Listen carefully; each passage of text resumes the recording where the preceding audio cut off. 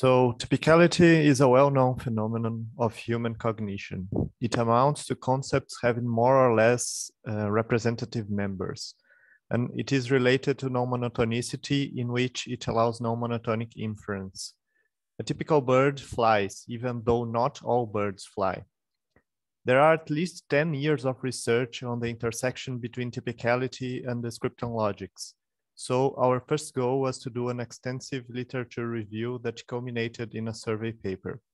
Some information that we extracted during the survey is depicted in this slide, but I don't have time to discuss each in detail.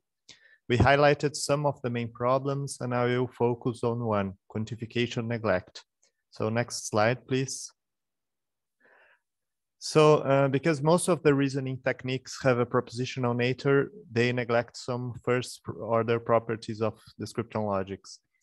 We may conclude that a typical bird flies, but not that if something eats a bird, then it eats a flying animal.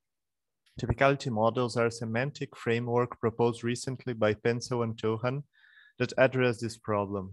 They are based on canonical model construction for the feasible EL bottom. Their domain elements are of the form CU, where C denotes a concept and U the feasible information associated to this concept. In materialization-based reasoning, individuals introduced by existentials are non-typical, and typicality models provide a tool for upgrading them. My current goal is to port this framework to the ELs more expressive than EL bottom, but that still have the canonical model property, such as horned ELs.